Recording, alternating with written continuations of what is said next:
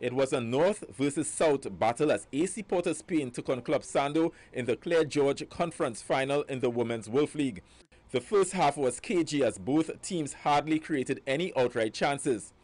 Marino, yeah. It would take 75 minutes for the breakthrough, and it would come from Afiah Cornwall for the girls from South. Ali looking to get Cornwall in. Afiah Cornwall, this could be dangerous, and Cornwall gets the opening goal in this one. Club Sando take the lead.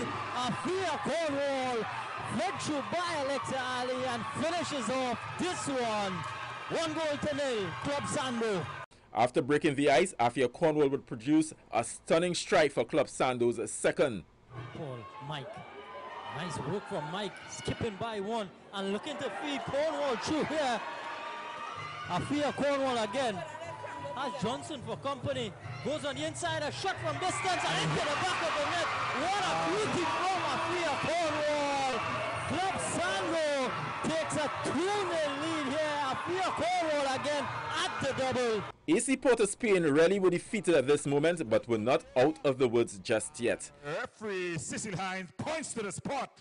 Cornwall was on her hat-trick, but it was Kadidra Debesette who converted the spot kick for a 3-0 lead, as Club Sando outclassed AC Port Spain with a 3-goal second-half performance to win the final. Terence Clark, TV6 Sport.